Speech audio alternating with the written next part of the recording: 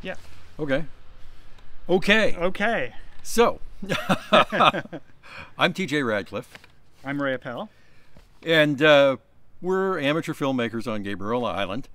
And I was tearing down this building on the back of my property. And I said to Ray, it would be fun to film the thing and then make 2 or 3 different cuts to produce completely different films. Yes. From the same footage, just to show people what can be done.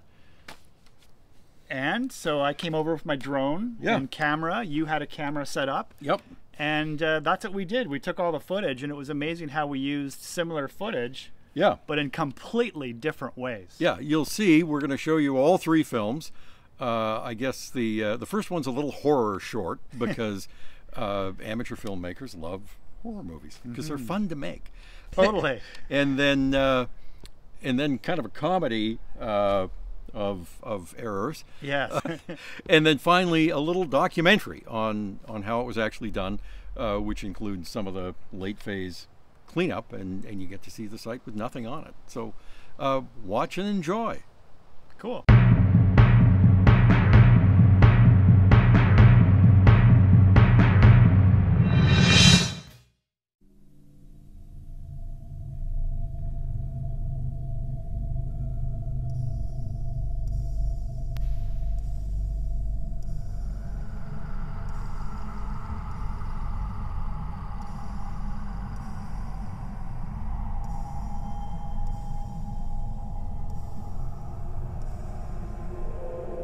Nobody knows who built it.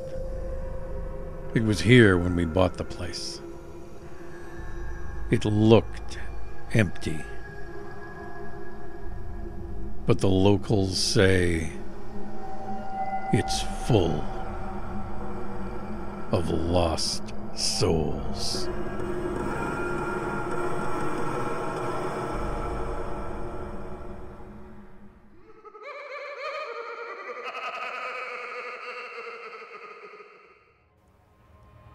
I asked my buddy Ray to give me a hand taking it down. I figured between the 2 of us we'd be able to handle anything that happened. I wanted it to come down slow, so the souls would have time to escape.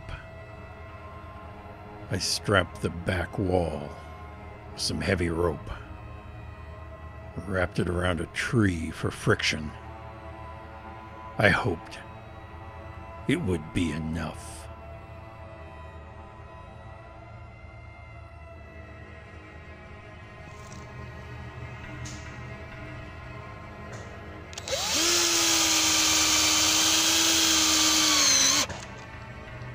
It was time to take out the last of the supports.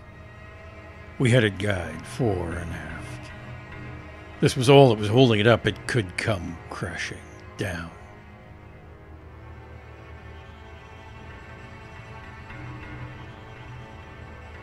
Then there was just one last thing to do, to walk through the middle one last time. It seemed empty. But then again, so did I. I cut the last support. Now, nothing was holding it up except the past. I pulled on the forward guy rope. It was like the building was fighting back. There was something resisting. But it gave way. I pulled harder and harder. It began to yield.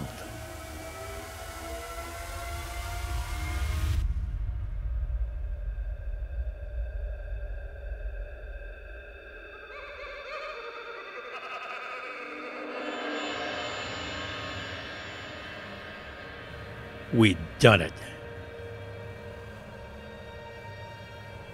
Now, There was only one thing left to do.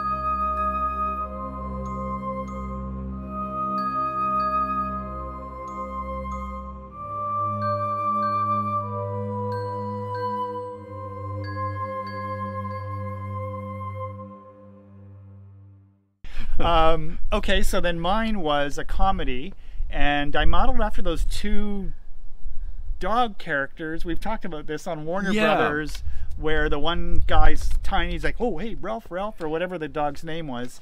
So that's the voice, the kind of voices I used. There's a your character is like very steadfast, and very grumpy. Yeah. And I envisioned it as a series, pretending it was a series of apocalyptic things where your character invents various things, which I, of course, screw up. So it was a comedy, and so.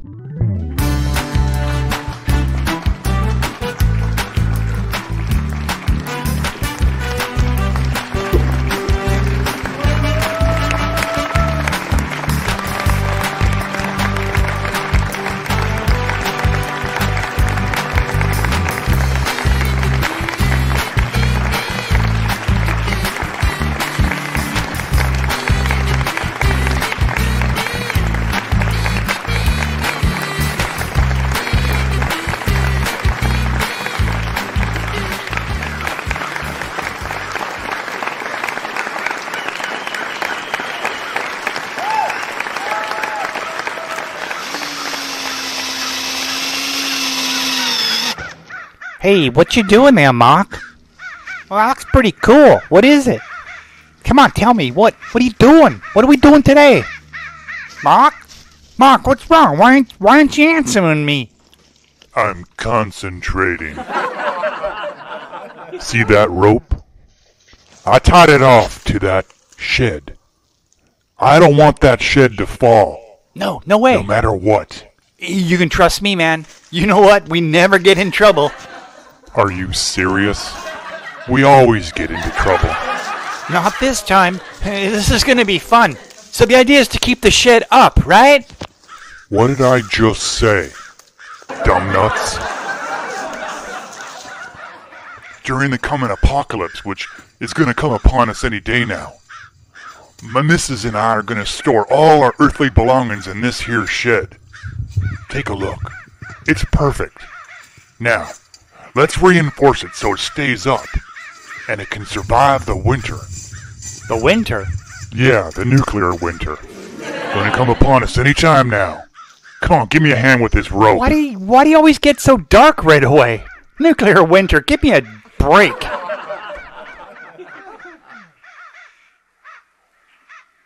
Okay, I'll hammer this in. You hold the backside. You holding?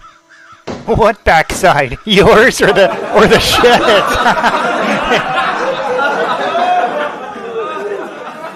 Okay, I'm gonna ignore that. Now, you hold that rope and make sure the shed stays up. I'm gonna go around back here and check a few things out. Do not pull the rope. Okay, pull the rope. Okay, I got it. I'll just pull on it like this, right? Is that what you want me to do? Okay, Mark. Yeah, wow. Bitch, what did you do? What's wrong? Look at this. What's wrong? Now what? You said... Oh my God. No. You said pull the rope. I know you said pull the rope. Dumb nuts. Okay, it's not bad. Look, I can fix it. I'll come in every day and I'll fix it. That doesn't look that bad. Look, there's pieces I can put together. I can do it all. Let's just have a beer on the back deck and figure it out. Okay, okay, here we go. Cheers. Yeah, cheers. Yeah. Until next time, Yep. when we take down your shit. Yeah. Wait. What do you mean by that? What? I don't... What?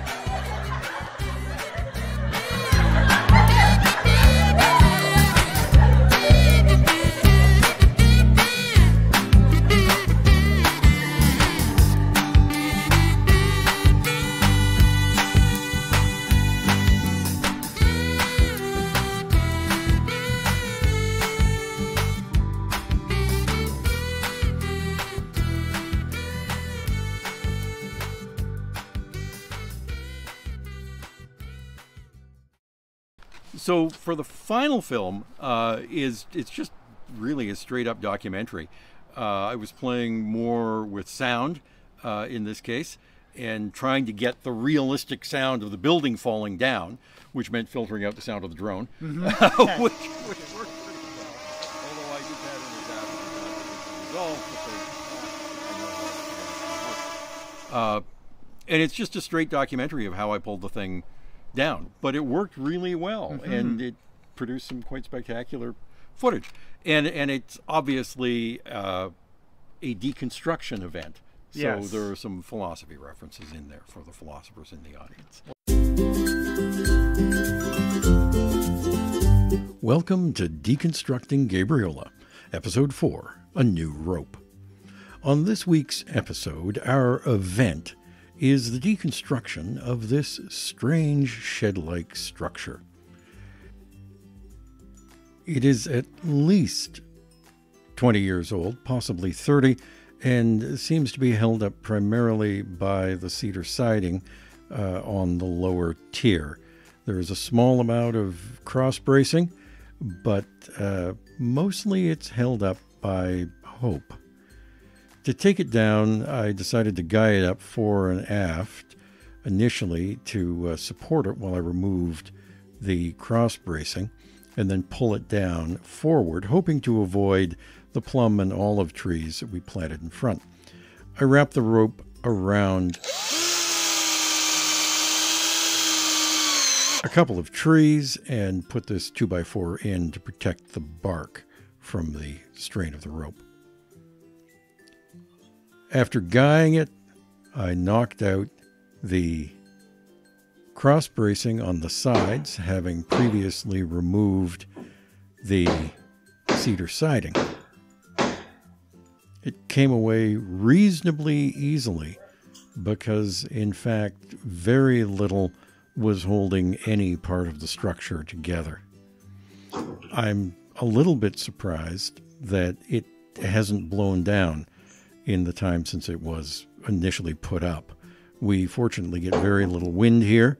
You can see that that single cross bracing member on the one side is very small, and the one on the other side is not much bigger, and it only took a few blows from the hammer to knock the nails loose. So I think the primary strength of the structure really was coming from the cedar siding. Once both cross braces were down, it was a matter of grabbing on to the forward guy and pulling hard.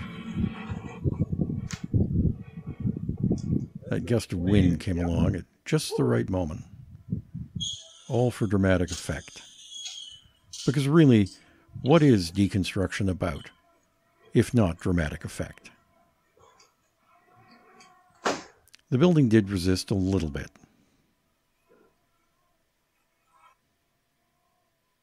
Well, I'm going through battery power here.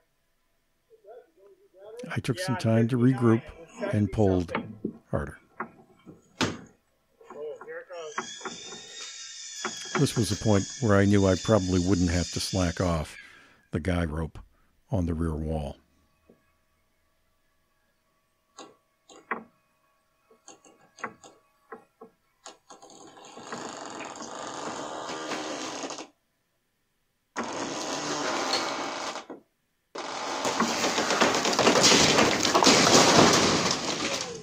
slow and beautiful, and just short of the olive tree.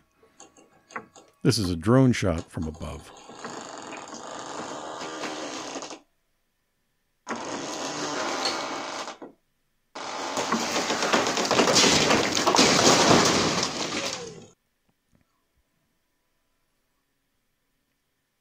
That's what success looks like. It's running now, Tom.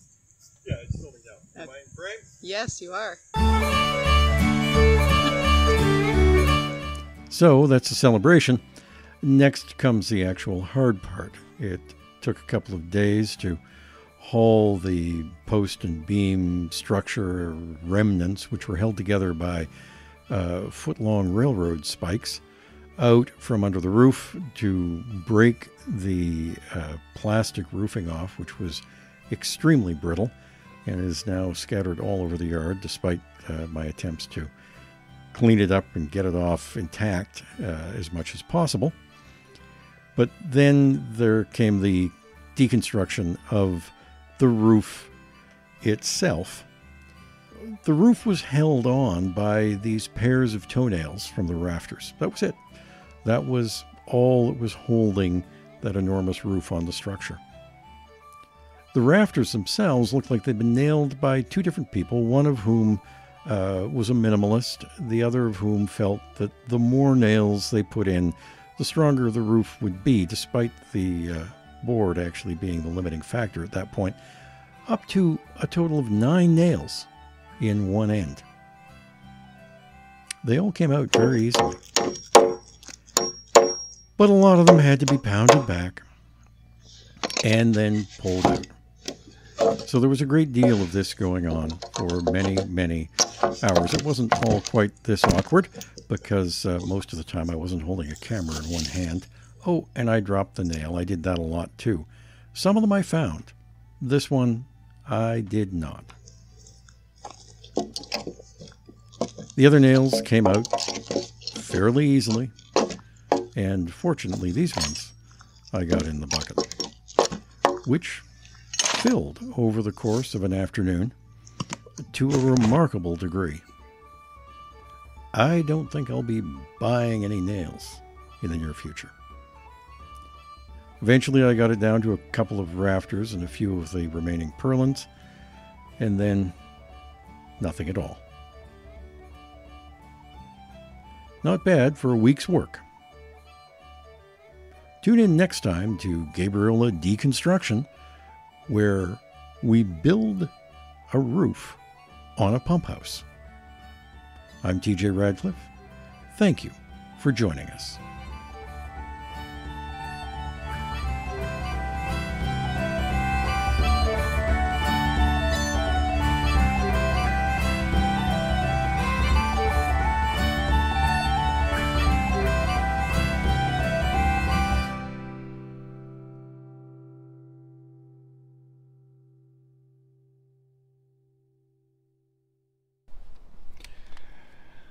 So those were our films. That's basically the same footage for all of them. Very similar cuts in all of them.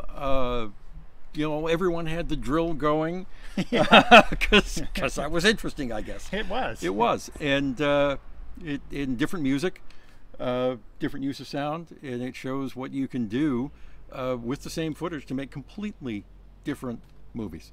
So this is the first production of what I'm calling the Gabriola Movie Lab, which is small, experimental, strange films. Yes. So we will, with any luck, be back producing small, experimental, strange films. Good idea. Okay. Something with boats, actually. I've got ideas. Something with a canoe, or kayak. Yeah. That could be fun. Okay. Yeah.